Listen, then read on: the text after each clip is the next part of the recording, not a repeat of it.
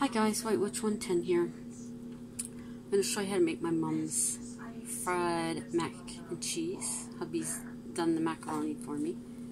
He's having hamburgers. And into it I put some celery, carrots, mushrooms, whatever I happen to have.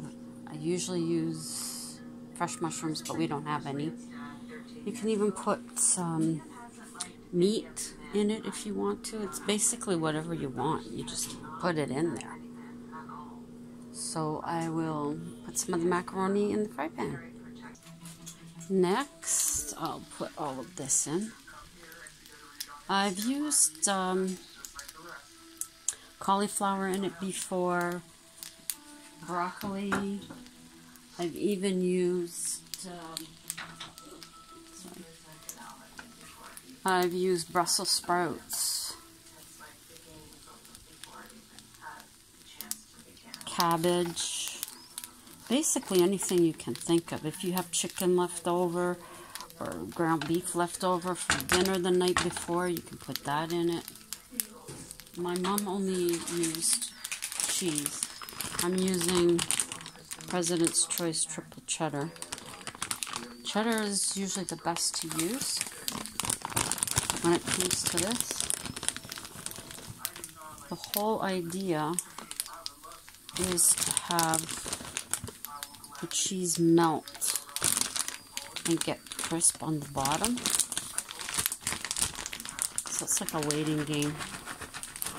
Use as much cheese as you want. And now we'll just let that sit and let it melt. There, see how it's looking. And what you want to do, this is hard to do, is flip it.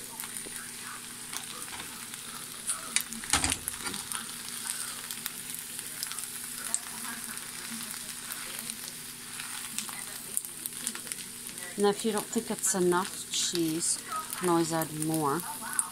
I've even put tomatoes in it, which has been really nice. The thing is, you have to scrape it off the bottom. Oh my god, this is already looking so yummy. Wow. Let me do some scraping. It's not quite there yet. You can see a little bit of the browning right there. This was something Mom would make every Wednesday. Her and Dad had bowling. I didn't like the macaroni with the cheese, so I would just take plain macaroni and put ketchup on it. That was my thing. But as I grew older, I decided to try this, and that was it. I was hooked.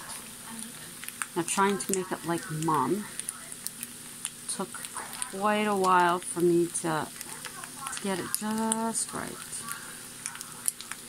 Not the easiest thing to do. You can hear it. Yummy, yummy. I have enough here so that I can have some for lunch tomorrow. Hubby always makes more pasta than I need, so there's still all that. Let me just put that in a bag to stick it in the fridge. Okay, let's try flipping it again.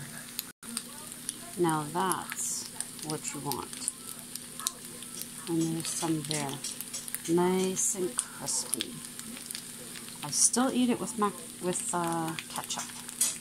But that's how you want cheese to be. Just a little bit longer. And it will be done. I put carrots, celery, and the canned mushrooms, unfortunately canned, in here. I was hoping for some to be left from the spaghetti sauce, but hubby used them all.